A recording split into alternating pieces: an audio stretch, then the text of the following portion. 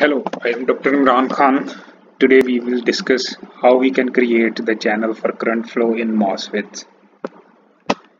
MOSFET is metal oxide semiconductor field effect transistor. MOSFETs are used extensively in integrated circuits design.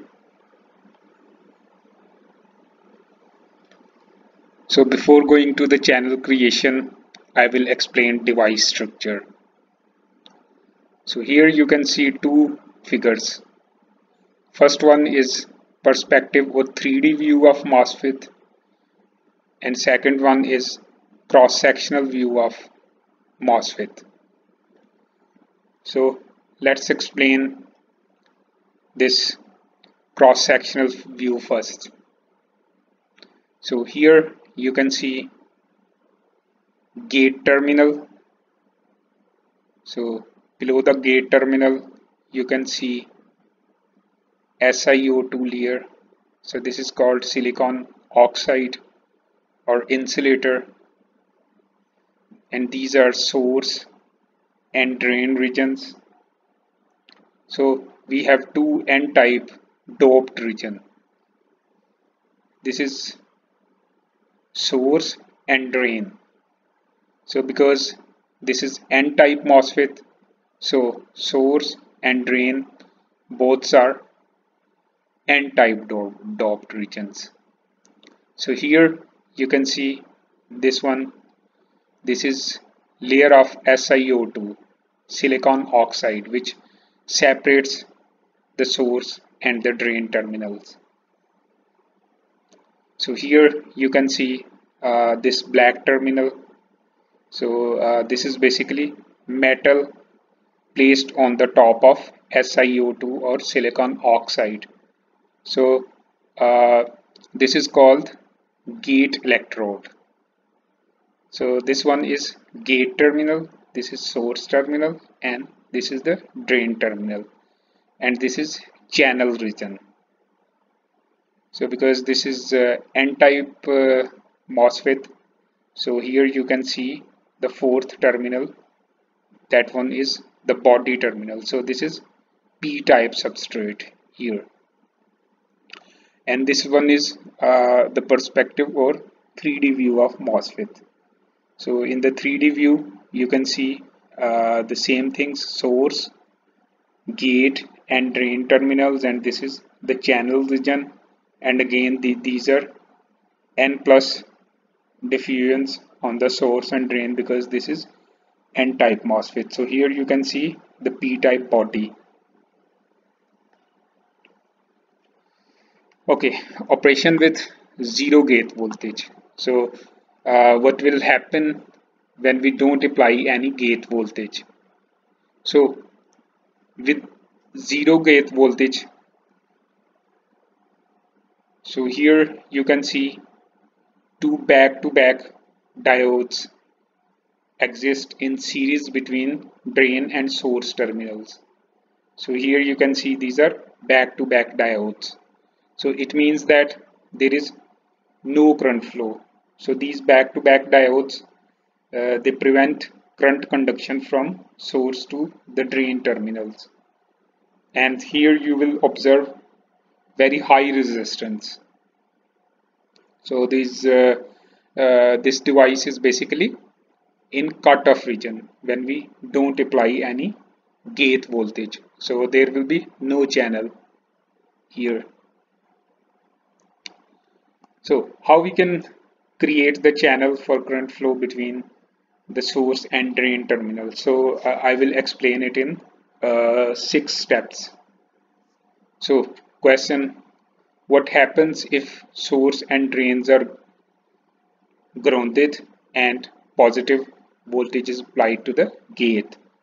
So basically the answer is this will form the inversion layer or the conduction channel between the source and drain terminals. But how? I will explain it in 6 different steps. Okay, so we start applying VGS or the gate voltage at our gate terminal. So here you can see this is the plus VGS, and source and drains are grounded. Okay, so this is the positive gate voltage. Here you can see. This positive gate voltage or VGS will cause positive buildup of positive charge along the metal electrode. So here you can see these are the positive charge. So this buildup of positive charge will cause free holes to be repelled from the region of p-type substrate under the gate. So here you can see, so this will basically uh, repel the free holes from this region.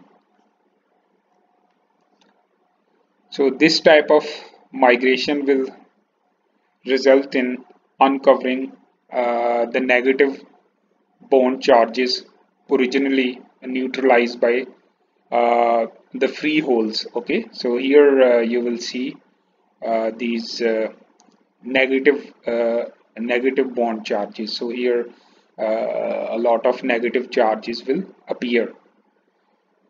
The positive gate voltage will also attract electrons from N plus source and the drain region into the channel. So here this is basically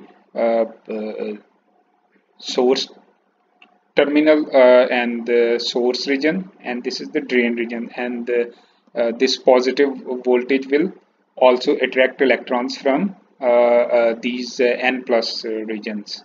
Okay, so here you will see a lot of electrons appear between this source and the drain terminals.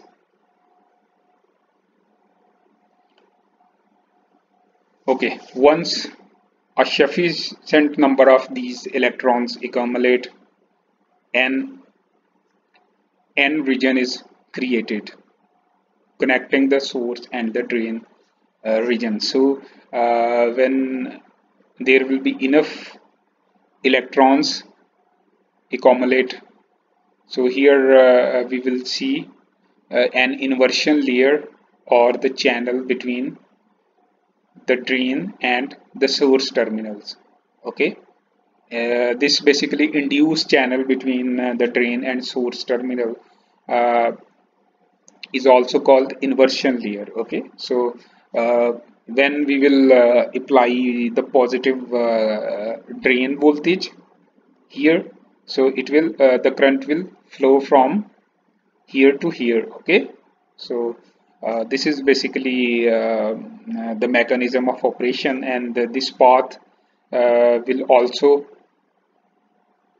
provide the path for current flow between the drain and the source terminals. Okay, so this is the mechanism of creating a channel for current flow between the drain and the source terminals. Okay, so our MOSFET is a device where we apply the gate voltage and control the current between drain and source terminals. Okay, so this is the operation of creating channel in MOSFET for current flow. Okay, so here are some important concepts like threshold voltage, field effect, effective or overdrive voltage, and oxide capacitance. Okay, so what is this threshold voltage? VT.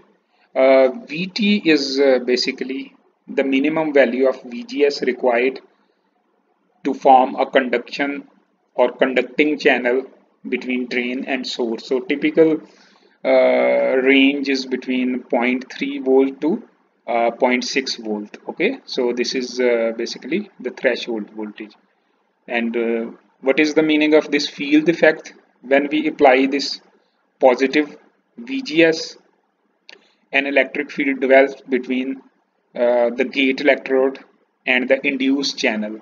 Okay, the conductivity of this channel is affected by the strength of the field.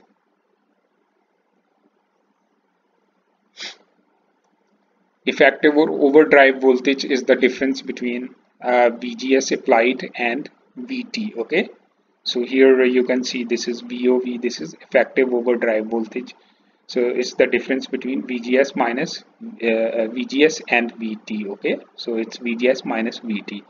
So oxide capacitance COX is the capacitance of parallel plate capacitor per unit gate area. Okay, so COX is epsilon naught x divided by T naught x. Okay, this was the mechanism of operation of MOSFET, and how we can create the channel for current flow between the drain and the source terminals. Okay, so this was all for today. Thank you very much for today. See you next time.